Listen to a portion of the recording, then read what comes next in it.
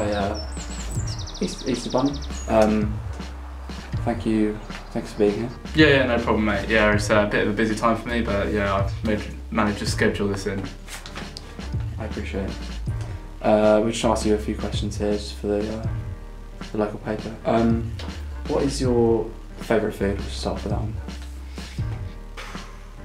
Well, off the top of my head, rabbit? Rabbit. Yeah. Right.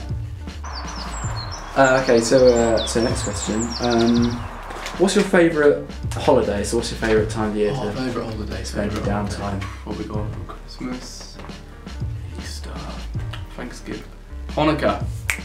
Hanukkah. Yeah. Right, so this is sort of part of the interview where we get a bit more personal with our questions. So what do your friends call you when you're? My friend, yeah, they call me Ramon. Ramon. Yeah, Ramon. So is that of any sort of Mexican relevance at all?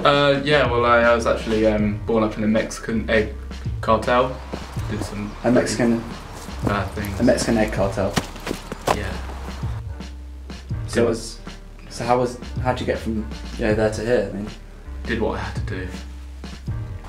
so these eggs very popular Yeah, sure. amongst everyone in the world, and are sort of a symbol for the Easter holidays and a symbol of you. So what are they about? What do they mean? How do you make them? Well, I make them. Well, I'll sort of like broaden the questions. Do you cook them? Do you sort of physically make them? I physically make them. I mean, that sounds quite strenuous on rabbits as a species. It's not nice. No, it's not very nice. But So I mean, this sort of process of making these eggs, this must be all year round. So how do you get away from it? yeah, we don't. I mean, We just live and breathe for this. that's your sole purpose, Yeah. making these eggs every year, all year.